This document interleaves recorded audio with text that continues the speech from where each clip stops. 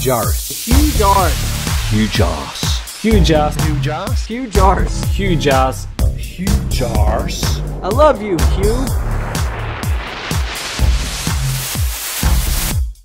Greetings and salutations, this is Huge Arse. Over the last few days, Ranty has regularly been teasing that he's got something that will give Globers a headache. Last night, he finally dropped it. Let's have a look. Alright, so we are simulating an eclipse.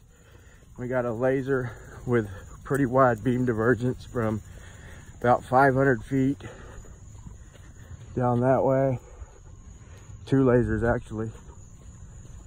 And we ran down here to, we got a moon with an earth about 4 times the diameter. And we're gonna simulate an eclipse 100 moon width away from the eclipse.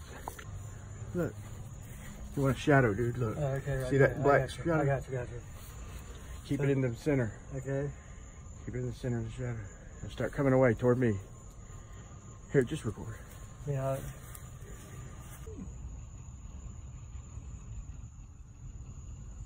Yeah, it's just, I mean, barely a shadow.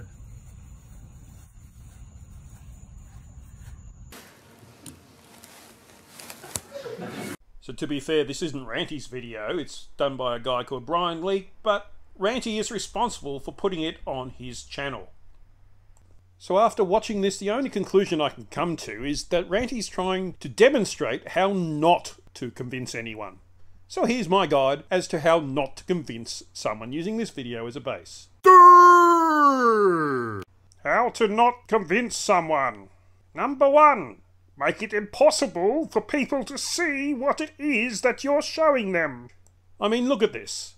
What he's trying to do here is show that there is no penumbra from the sun. And yet he's doing it at night. Why not do it in the daytime when the sun's right there? And not only is the sun right there, we can actually see what the hell's going on.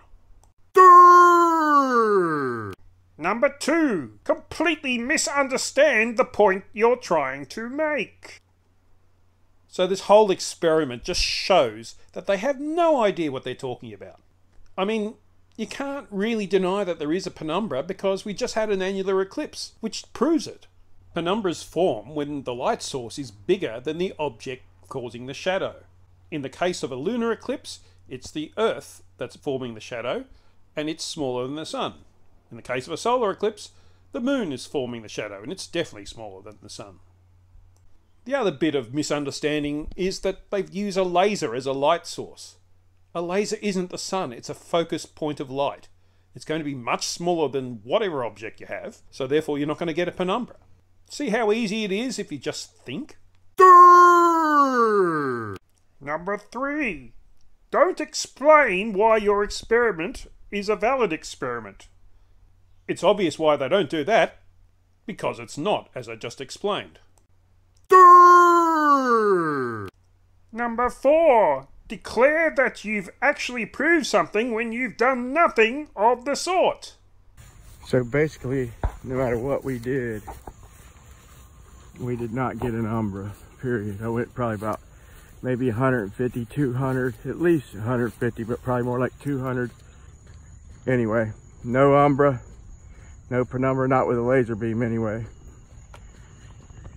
It's worth noting that they actually did get an umbra. An umbra is just the shadow, the darkest part of the shadow. They definitely got that.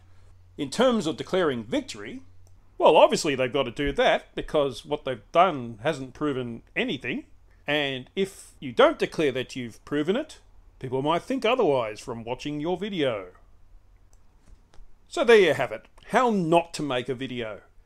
I'm utterly amazed that Ranty still has this up on his channel. You'd think he'd take it down because just from embarrassment. It's just so appalling as a video.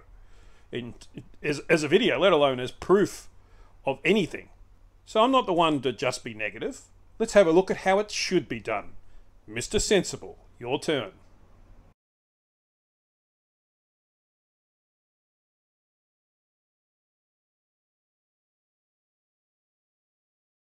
So I start by lining the disc up so you can see it's the same size as the circle.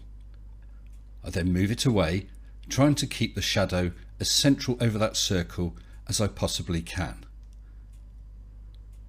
Then we zoom in so we can get a better view of what is produced.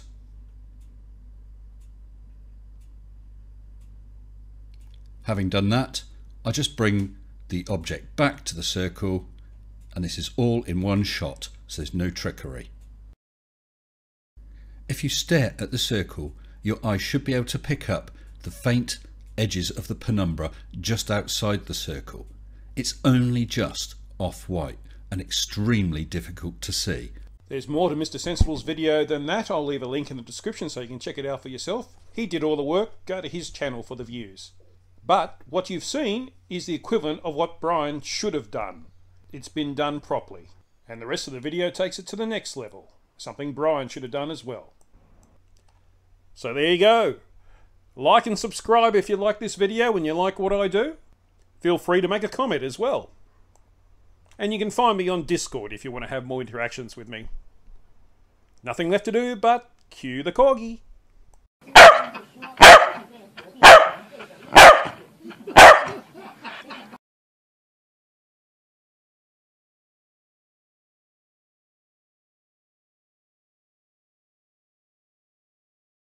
You're